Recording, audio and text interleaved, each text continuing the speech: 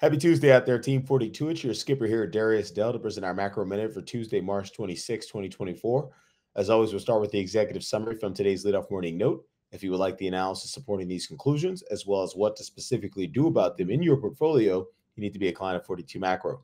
So we'll start with today's key macro event, which is mixed signals from the U.S. goods sector, plus our green shoots globally theme continues to work. So the nuance there is that the latest collection of domestic economic releases contain mixed signals from the U.S. goods sector. On the one hand, both durable goods and capex growth slowed in February. On the other hand, the growth of new home sales accelerated in February amid inflation in house prices in January. Elsewhere, Brent crude oil is up 5% month over month, outperforming the 4% gain for both the S&P 500 and NASDAQ 100 amid better than expected economic activity from around the globe. In terms of market implications, per the 42 Macro Global Liquidity Monitor, every major economy in the world except Canada has a composite PMI reading that is trending higher, and economic surprises are decidedly positive in each of the four largest economies, just as we called for them to be in late last year. I refer to our November 22nd, November 29th, and December 5th leadoff morning notes for more details.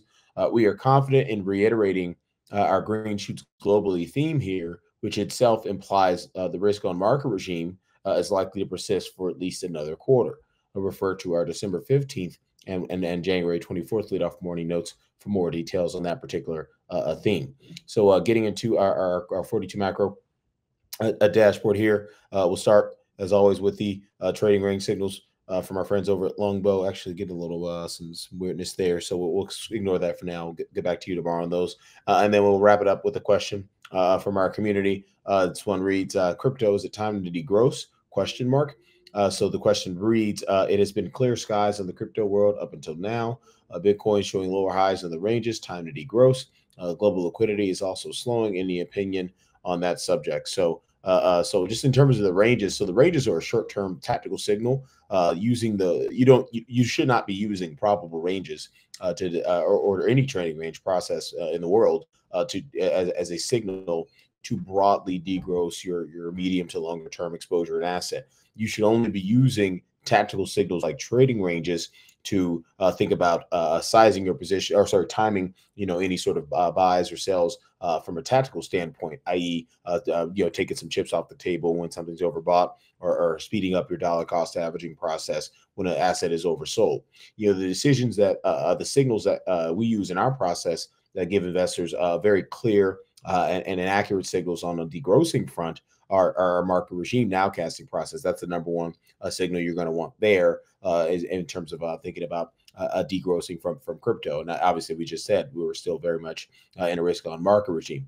We also know that the volatility adjusted momentum signal for the particular asset, Bitcoin or for Ethereum and most crypto currencies remains bullish. That is another clear signal that we would use to degross. So when we think about this from a degrossing perspective, we want to know two things. What's the top-down market regime signaling? Should we be taking down risk broadly in a particular asset class or a set of factors within an asset class? And then two, from a bottom-up standpoint, what is that particular asset or factors volatility adjusted momentum signal signaling about the prospective returns for that asset? And right now, you're getting two thumbs up for Bitcoin and crypto broadly. And oh, by the way, both U.S. and global liquidity continue to trend higher, at least according to our macro weather model. So no real change in our views on crypto, and we continue to make a decent amount of money for our clients on the long side of risk, broadly speaking, due to the risk on market regime that we've highlighted and really since going back to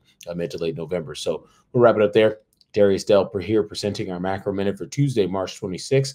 Everyone have a wonderful day. Best of luck out there. We'll catch you back here tomorrow. Cheers.